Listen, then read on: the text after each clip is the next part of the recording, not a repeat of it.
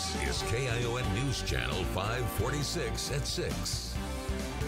Good evening. A move here to vote no from the Monterey County Board of Supervisors earlier today. That's to bring back a mask requirement for people indoors. That has now failed today.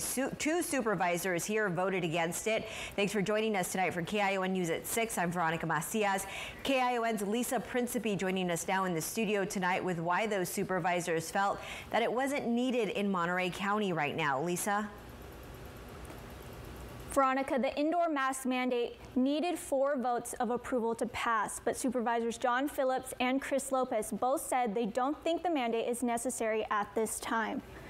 Phillips said he was concerned about going against County Health Officer Dr. Edward Moreno, who has said that he doesn't think an indoor mandate is needed right now.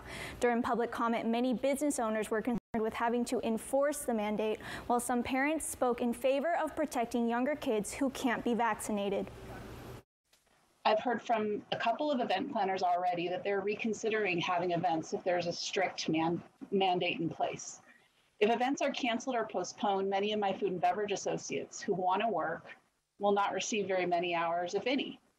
Teachers and school staff and students, they wear masks all day. It's not enough because the majority of cases in schools are coming from community. It's a community spread. Supervisors did discuss reducing the mandate from 60 days to 30, but it still did not pass. Supervisor Wendy Rue Askew did say that she looks forward to revisiting the issue again if cases continue to rise. Veronica, back to you.